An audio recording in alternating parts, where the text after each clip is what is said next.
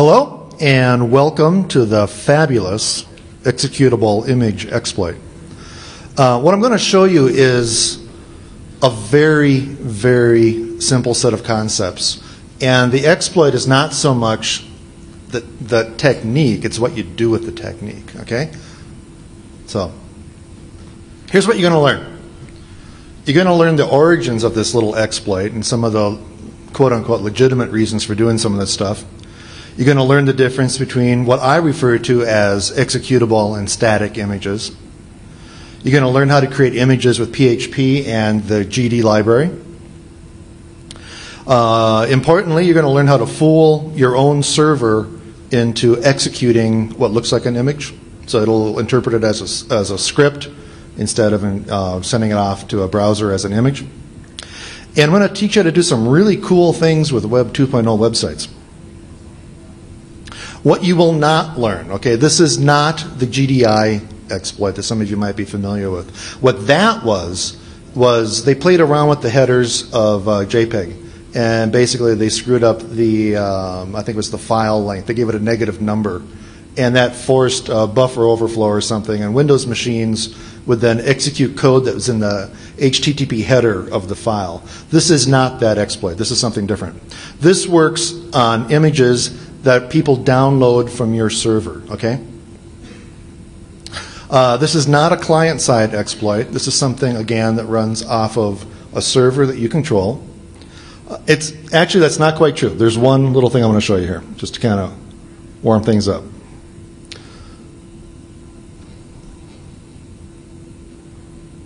As soon as the browser loads.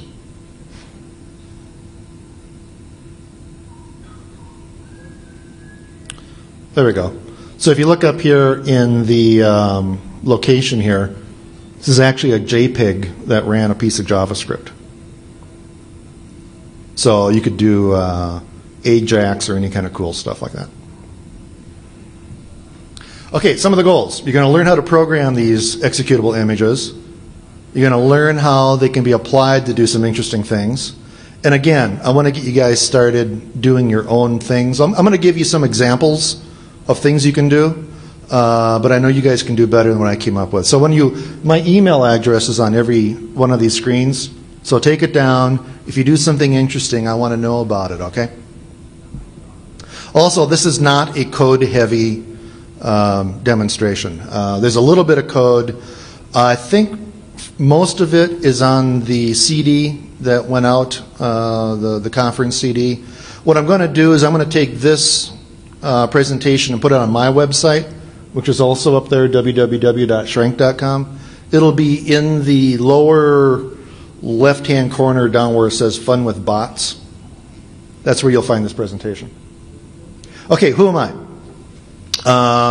I've been writing web bots for a long, long time. I've been writing web bots for about 11 or 12 years. Started off doing a lot of telemedicine kind of stuff with web bots. Now I do a lot of stuff with Russian companies. This is my 8th DEF CON. This is the 3rd time I was a speaker. First time, to tell you how much things changed, first time I did DEF CON was DEF CON 5. And I felt to my employer that I needed to legitimize going out to DEF CON. So I covered it for Computer World magazine, so I had an alibi. Based in Minneapolis, which unfortunately has been in the news way too much this week. For all the wrong reasons. This week, we're also opening an office in India. Most of you probably know it as Madras, but they changed the name now. It's called Chennai. In April, I had a book come out with my friends at No Starch Press called Webbots, Spiders, and Screen Scrapers, now available in Italian. And this month, I also have the cover story on PHP Architect. Okay, origins of the exploit. Originally, my goal was to come up with a really good MySpace tracker. And I had a couple of reasons for doing that. I mean, there are what do they say, 200,000 sexual predators on MySpace, you know? It'd be nice to kind of keep track of these people. I was thinking you could maybe make a tool for parents to kind of monitor what their kids are doing with MySpace or who their friends are. That was kind of the goal. That and a lot of curiosity. So what I wanted to do is I wanted to add images to people's pages like you can do with MySpace. In fact, a lot of Web 2.0 sites where you can, there's like message areas where you can upload messages and you can include a little HTML and you can refer to images that are on different servers. That's what I wanted to do. And I wanted to put up an image that looked like this. It's basically a simple little PHP program with a little thing on a query here. Well, I got frustrated because MySpace doesn't let you do that. And they've got good reasons for not letting you do that, and we'll talk about those later. In fact, most Web 2.0 sites, the good ones, they won't let you post stuff like that. If you have the source for an image tag, if it's not a JPEG, if it's not a GIF, if it's not a PNG, they will not let you put it up there. They'll filter it out. And the reason they do that is because it's a program. It's not an image. It can be executable, and it might still send an image to someone's browser. It'll look like an image, but in reality, it also has the ability to write cookies, track environment variables, access databases, send instant messages, send faxes, blah-de-blah. Anything a program can do, you can do if you insert a PHP program as a source for an image. So an executable image is a program. It's not just a static piece of data. It's an actual program. And there are some legitimate uses for this kind of stuff. A lot of times, people will store images as blobs or something in a database, and they'll use a piece of dynamic code to pull it out of the database and send it out. It's perfectly legitimate.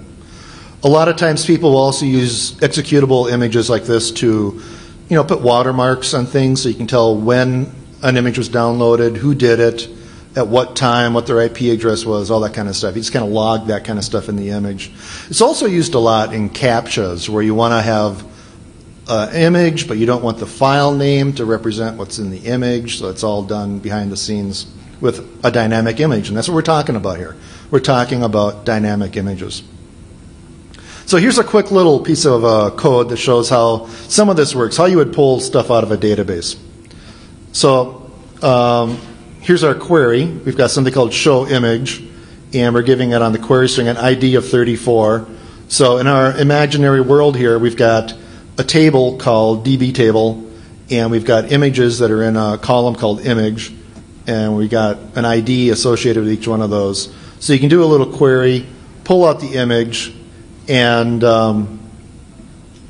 create a header. This is your MIME type for the media, and then you just echo out the stuff you got back from the database. I usually like to base 64 encode all this stuff because that way you're guaranteed that you'll never ever have any toxic bit combinations that might be represented as some special character or something.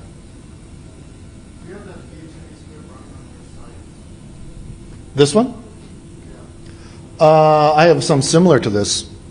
Why, do you see a bug? There might be a bug, I don't know. This is the general concept. I can tell you, no, I don't. This is heavily abstracted. Did I answer your question? Okay. To do something like this, it doesn't require any special graphics libraries. You have to previously store the image as a blob in the database.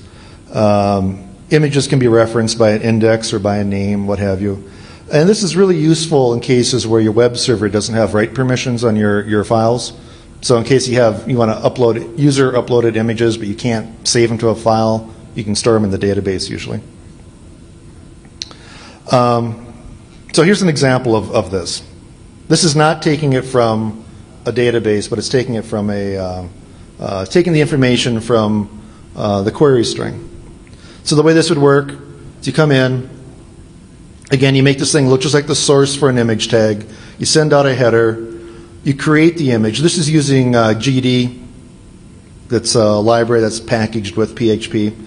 So basically, you grab the name of the image, and this image should be sitting someplace on a file. It creates a handle. You create the image, send it out to the browser, destroy the image so you don't run into memory issues with your server, do an exit, and get out of there.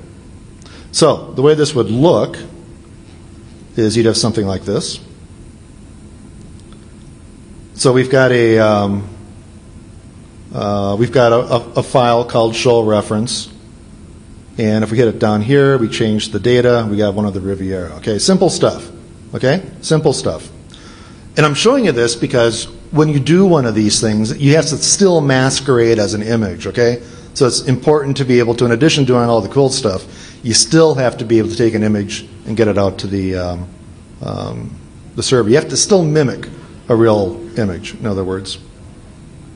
Okay, here's another example. It's a little more interesting, a little more dynamic.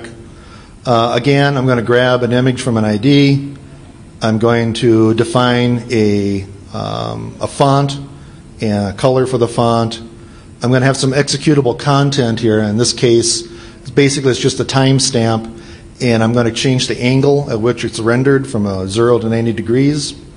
Then again, create the header, send the image out, destroy the handle, and exit out of there.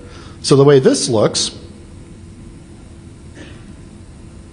there's a couple of images, and every time I flow the page, you can see the image is different. And again, I'm just showing you this so that you can see how this kind of stuff is done, because you still have to be able to mimic an actual image when you're doing this kind of stuff.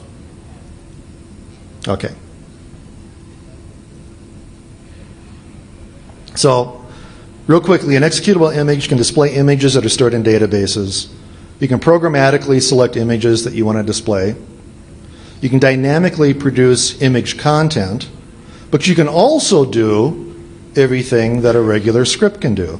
So in other words, you can read referrer variables, and you can do that to see the page that the viewer was looking at before they came to the page with your image on it. You can also see the query string, and that's, in the case of what I was trying to do, that was really important because I wanted to track users on MySpace, and that's where that information was kept. You can also read and write cookies, and you do this obviously to track individuals. And this actually also works across domains, and that's kind of an interesting thing, and I'll show you some reasons for that being interesting here in a bit. And you can keep track of histories of stuff, so you can store all your stuff that you've found in a database. And again, you can also communicate whatever you want to communicate when these images are downloaded. So here, for example, on the top we've got the header that we've seen a number of times. On the bottom we've got the place where it's actually creating the image. But in between, this is how you would set a cookie. This is how you would read a cookie. This is how you would get a referrer variable. And here's how you would get a query string. Okay? And primarily, those are the things that you really want to do. Those are the useful things. Okay, the problem with this, I mean, this all looks great, right? The problem is the sites you want to use this on won't allow you to do it. They'll let you do what's on top, but they won't let you do what's on the bottom. Anything that looks like something that's not a real image, MySpace in particular, in my case, would not allow you to upload. They would just parse it away, filter it out. So here's what you do. If you're running Apache, go into the .htaccess file, and you want to add a little line of code that will tell your server that every time you see a file that's requested, and if it's got a .jpg extension, you're going to interpret that as a PHP file. You don't have to do this with JPEGs. You could do it with any other kind of image type. You can do it with GIFs. You can do it with PNGs. For that matter, you don't have to do this with PHP. You could also do this with Perl, or you could do it with, whatever you're using. Can you do it with dot moves? Dot what?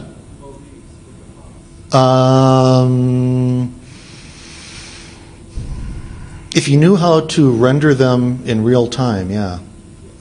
Then you could, sure. The question was, can you do that with MOVs, QuickTime? Oh, I'm sure, yeah, I bet you could do interesting things with Flash, too. Yeah.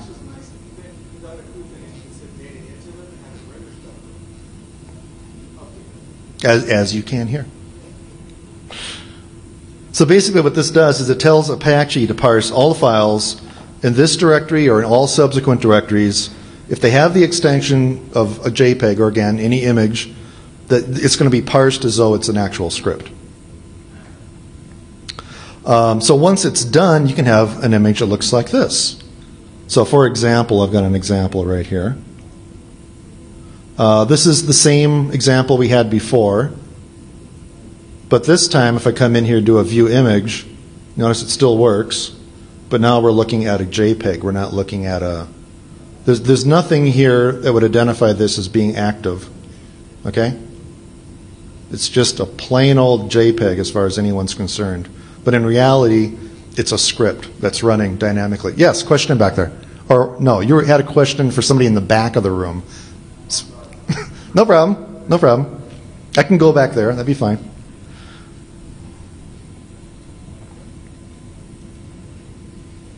Okay, so applications. These can be used on a lot of Web 2.0 websites, which are basically sites where the users build the content. So any place where there's a bulletin board, any place where there's a message board, any place where you're allowed to post content, you can use this kind of image. So that would include places like Craigslist, eBay, MySpace, Fark. I haven't found a use for this one, but you can actually do it on PayPal as well. If you are a PayPal merchant, you can brand the checkout process with like a banner image. That can be a dynamic image as well. Again, I haven't figured out a use for that yet, but that is something you could do. Yes? Updating the latest bid, like on eBay? Yeah, or like Google Calendar API. Yeah, and I've got some eBay examples I'll show later. Yeah. But good, you're thinking. So when you do something cool, I want to know about it. You can also use this technique in some non-traditional web environments. You can use it in news groups, because a lot of people use browser-based news group readers. You can use it in email, all kinds of cool stuff. So here's what I started doing. I would go into MySpace, and in that area where you can leave people a little love, send them a little message, basically you would post your script. Hey, how you doing? Haven't seen you for a while. And here's an image, This is not one of mine, by the way. I just pulled this off of MySpace. But, you could put a dynamic image here. And then what happens is when that person who owns that MySpace account, when they come in and they're in their home page, not in their profile, but in their home page, they look to see, friend requests, cool. They go click on that, or new messages, or new comments. They click on those things. When they get to the point where they're looking at your image, their user ID is exposed in the server HTTP refer. And in the case of MySpace, that's really cool because inside their query string, you've got their friend ID, which is their user ID, which basically will tell you exactly who they are in MySpace. And then if you write a cookie to them, anytime they come back to your page, even if they didn't, if you didn't capture their query string again, the fact that you wrote a cookie to them, every time they come back, you're going to know who they are. So you're going to be able to track them that way. So here's some fun you can have with MySpace. You can write an application that shows the viewing habits of all your friends by sending each one of them a message that contains an executable image. Okay? So you can capture this information. Maybe you send it in an email. And they say, here, look at this image. And they look at it. You get their cookie on their browser. And then when they come to view any of your other dynamic images on MySpace, you can say, I know this person. I wrote their cookie. Here's something else I think would be kind of a fun thing to do. Once you've got people's IDs and you've written your cookies, you could show one set of images on MySpace to all your MySpace friends and another set of images to everybody else, which would be kind of cool.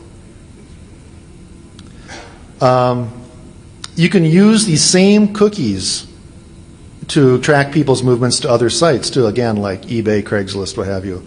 And since your cookies all belong to your domain, wherever your executable images are, and there could be multiple images, but they're all on the same domain, they're on your domain, your cookies will at least appear to function across domains. Let me show you what I'm talking about here. So if you're on eBay, putting your browser on eBay, eBay's going to write you a cookie. If you're on MySpace, MySpace is going to write you a cookie. But the server on eBay and the MySpace server, they cannot see each other's cookies.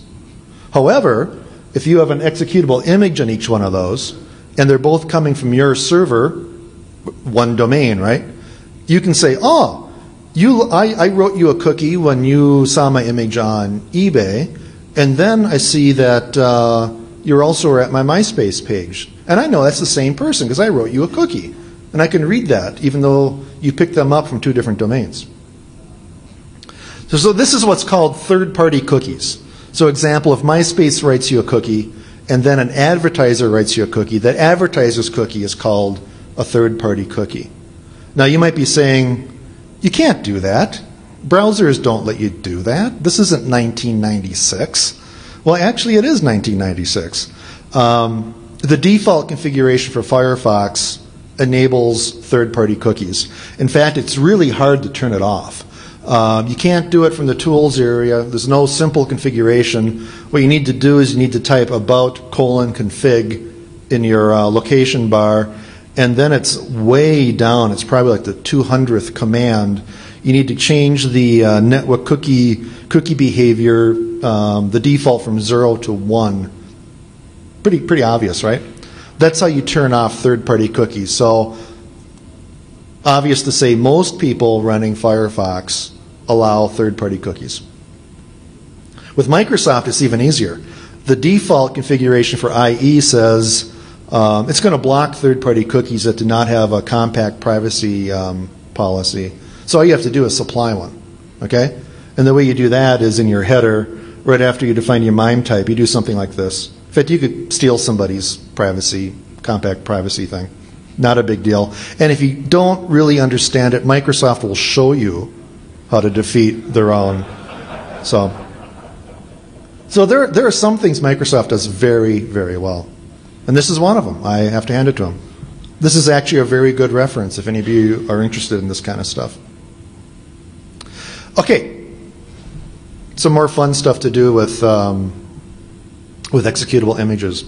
You could show high-quality images to the members of your website, but people who haven't signed up are going to see very poor quality images. And this might even have a commercial use. One of the things I was thinking about doing with this is selling an image service to museums, because they're very touchy about having their images end up on T-shirts and whatnot. So what you could do is you could have certain sets of people could be able to see the full images and other people not. And if you wanted to, you could even watermark those images. So if they ever did show up someplace, you would know, oh, wait a minute, you're a member of our website. I know who you are.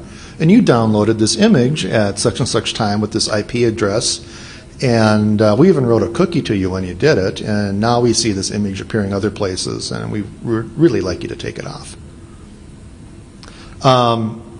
This is something that you were kind of referring to with eBay. One of the things you could do is you can have dynamic eBay auctions. And this is something that eBay would never allow you to do. But you could actually change the images in your auction based on events. Maybe if nobody's bidding on your auction, maybe you might want to make your images different. I don't know what you would do, but maybe you would change them somehow. Perhaps you change descriptions. Maybe you've got text in images and you're changing the text. Something else you could do, and this, again, I don't know that this is practical, but I'm trying to get you guys thinking about some of the possibilities for this. You could have an eBay auction set up, and you could have something on Craigslist at the same time. So if somebody's on Craigslist and they see your stuff, and then they go see your stuff on eBay, you could show them something different. Something that nobody else would see if they hadn't previously seen your ad on Craigslist. Or vice versa, it would work either way. You could also use this tool to evaluate websites that you want to advertise on. For example, if you're on someplace like FARC and you want to find out how many times people download things, how many unique IP addresses, browsers, all that kind of stuff. IP addresses, trying to figure out what parts of the country people are coming from. You could do that just by posting a few images and seeing what happens. Theoretically, you could also audit results if you're taking out ads on a place like FARC. You can also do some non-repudiation with emails. For example, you could put a executable image inside of an HTML formatted email, and if somebody reads the email, you could get an instant message, right? Because it's a dynamic image. It can do anything that a program can do. So if someone says, no, Mike, I never got your email, you can say, yeah, you did. You got it at 5 o'clock, and I wrote you a cookie to prove it. It's on your hard disk. So this is another thing you can do with this kind of stuff. Something else that would be fun to do, and again, I have not figured out an application for this, is to develop expiring images with an expiration date. So you throw them up in your server, and after a certain time, they no longer exist. Or they change. Or they're dependent on any other kind of event, like when was the first time that particular person saw that image? You know, they've got a limited amount of time to enjoy that image, or what have you. But you can do images with expiration dates on them. Okay, I've given you some ideas for what you can do with this. Here's some things that you can use to kind of move things along on your own. Focus on applications where images can be loaded from your server. Okay? And again, the most powerful things you're going to do are those things where it can happen across domains. So you've got images on one domain, or that are referred to from one domain, images that are referred to from another domain, and start to triangulate that information. Use cookies, use referrer variables, and also use query strings. And as I showed you before, it's very easy to manipulate images. So if you wanted to do an expiring image or an image that fades over time or something like that, it's very easy to do that kind of stuff with PHP and the GD library. Okay, what can you do? Supposing you've got a website and you don't want people doing this kind of stuff, what can you do? Well, the first thing you should do is you should watch what you put in your query strings. Because if you're putting session information, if that session information is not also backed up by information that's in a cookie or something, you can hijack sessions this way because you've got the query string, right? So if you just took that query string, loaded into a browser, it suddenly becomes your session. So be careful what you put in your query strings. The other safe thing to do is that if you're going to allow people to have, upload images or refer to images, it's much, much better to have them upload them to your server. Because at that point, you control them and you ensure the fact that they are indeed static and not that they don't have dynamic content. The downside is that it's going to take more server space and it's going to have more bandwidth that it's going to use, but it does remove the executable from the whole executable image thing. And it also gives you the opportunity to scale images and do thumbnails and stuff like that. All right, that is it. As I told you, it's a very simple concept. If you guys come up with some interesting uses for this, by all means, shoot me an email. I'd love to hear it. So yeah, you have a question?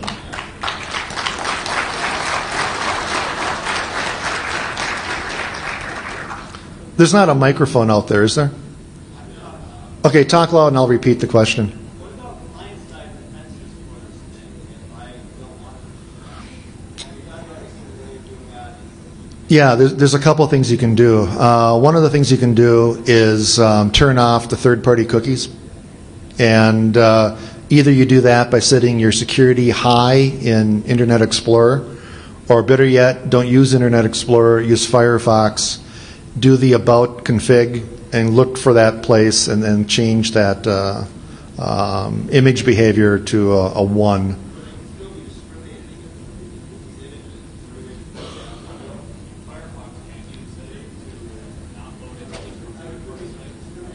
That I don't know. But if you start doing that kind of stuff, you're also going to miss out a lot of things. So I think it's better to restrict how cookies are used in your browser. And then the other thing, if you're running Norton will strip off, or can be set up to strip off referrers. So if someone's running Norton and if it's configured properly, the MySpace thing that I showed you would never work. Okay? Yes?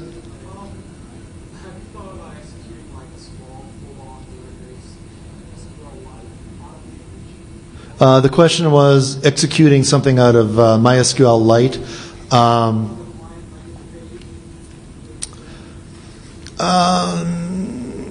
I'm not sure you can do that. It would have to run on your server, and I don't know that there would be an advantage of doing MySQLite over doing Postgres or Oracle or anything.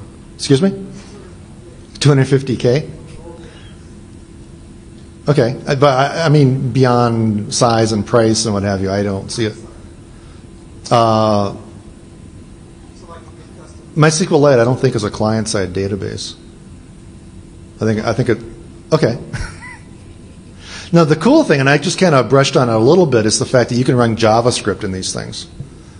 You know, and basically all I did there is I set up the image the way I did the other one, so that it would execute the .jpj or .jpg,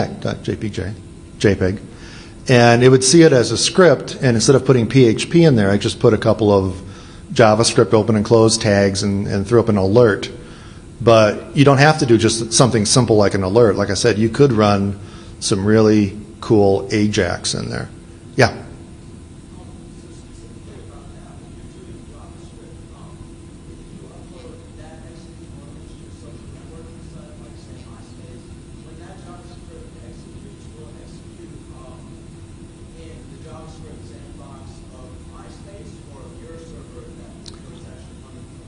Well, MySpace won't know about it because MySpace says, oh, here's an image.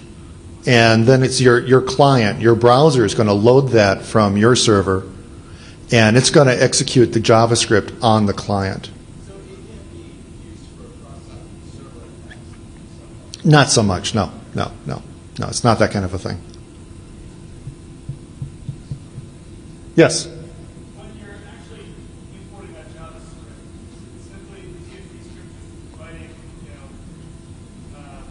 greater than script, less than, and then once that output goes to the HTML page being served, isn't it encapsulated inside the internet itself? Well, here, let me show you what, no. Let me get back to that.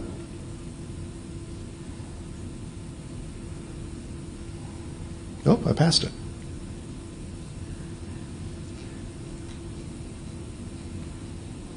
Where is it?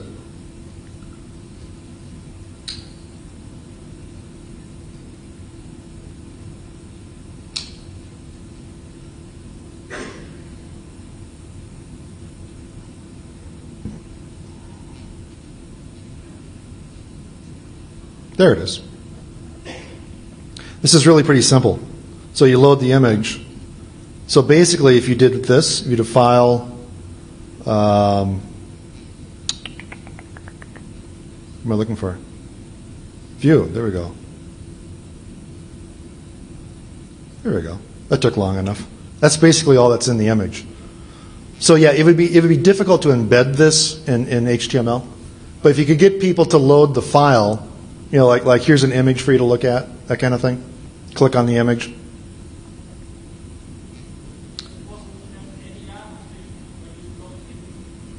One more time.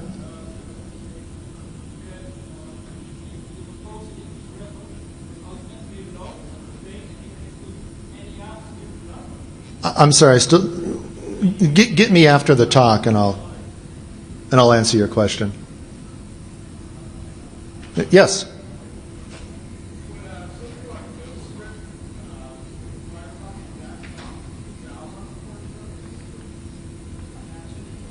Yeah, I think it would. I think if you turned off JavaScript in your browser, yeah, it absolutely would. But again, most people don't do that because, how many websites could you really use now if you turned off JavaScript? Especially with all the AJAX and the dynamic HTML and stuff that's going on. So you could do that, but very, very few people will. Anybody else? Yes. No. What would that do? You could, yeah. Absolutely. You could probably do some interesting things that way. Absolutely, yeah. That's an interesting point. So do one. Send me an email. I'm going to see it work. The one thing that you can't do is you cannot start an image, prematurely end it, insert a bunch of stuff, and then complete the old image. So you're kind of like inserting stuff in the middle of an image. You know what I mean? So like if you've got an image you want to show, and it goes off and grabs it, you prematurely end it, insert a bunch of stuff, and then start another image and have it all interpreted. That will not work. And the reason that won't work is because that's not the way browsers work. Browsers download the page, they figure out all the media that they need to load, they figure out what they've got in cache, and then they load the individual files. So that would not work. And that was something I was thinking about. Gee, how could you get that to work? Could you insert things in the middle of images? But no, I don't believe you can. I don't think that would work. Yeah?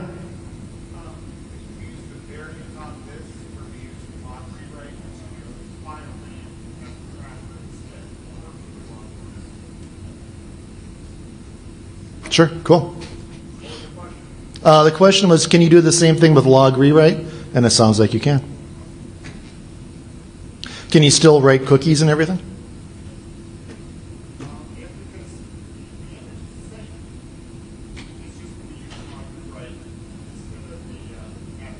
You're using mod rewrite. I gotcha. Sure, sure. So you're basically changing the name of the file. Yep, yep. That would be another way of doing the same thing. Absolutely. Yes?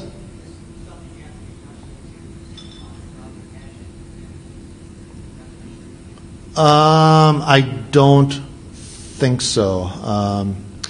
Some of the things you can do is in the header there's some, well, from the standpoint of the person creating the image, there are things that you can do in the header, like with dates and stuff, that it'll always say, okay, I got to fetch this.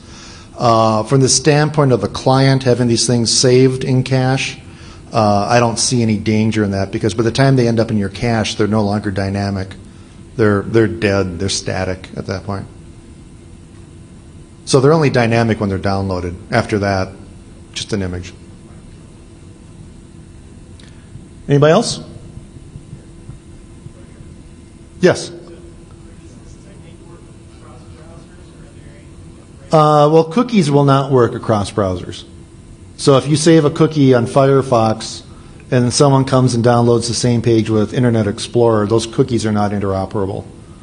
They're in different places. So it'll work with a wide variety of browsers, but it won't happen cross-browser, if that's what your question is. But it's worked in every browser I've tried with the default settings.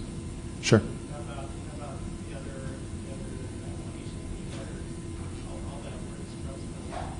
Oh yeah, yeah. The only time I've had a problem with that is I had a problem once a long time ago, and I don't know if they fixed this or if it was not intended to be fixed.